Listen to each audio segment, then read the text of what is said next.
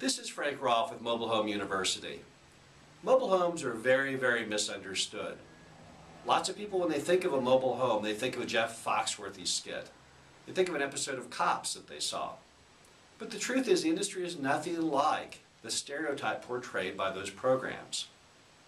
You'll be shocked to know that mobile homes and mobile home parks started out at the very upper end of the strata of American society.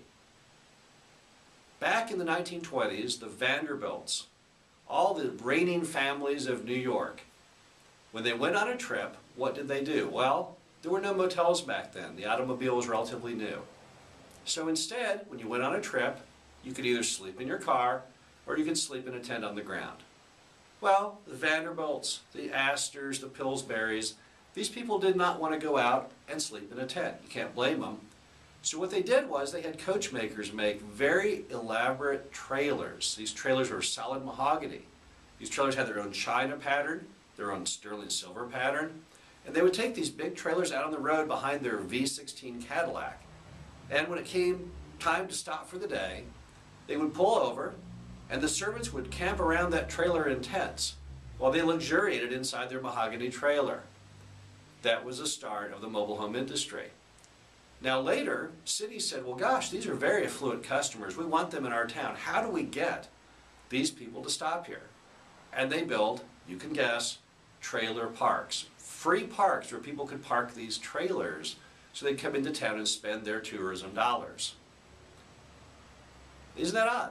Mobile home parks, which people think of as being so trashy and such a bad place to be, really started out life at the very highest end of the food chain. Here's another interesting statistic for you. Right after World War II, mobile home parks had the highest demographics of any form of housing in the U.S.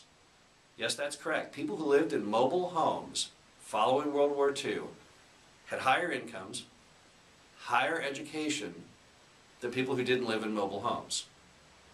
Mainly thanks to the GI Bill. A lot of GIs came back. The government put in mobile home parks around colleges, and these folks, who later are today's doctors and dentists and lawyers, they all lived in mobile homes following World War II. So again, the industry was right at the very top of the food chain. Now, although it's obviously fallen since, there's no way the demographics of a trailer park today would compete with a custom home subdivision. Nevertheless, the folks in mobile home parks are not always what you think they are.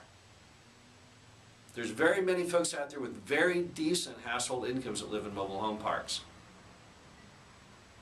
So this is Frank Rolfe with Mobile Home University. I just want you to think about the truth about people who live in mobile homes and mobile home parks.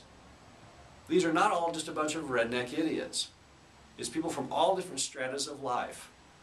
It's people with decent jobs, decent college experience, many retirees.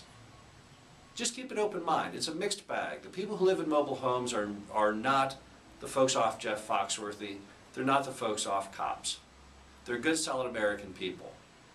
This is Frank Rolfe with Mobile Home University. Thank you.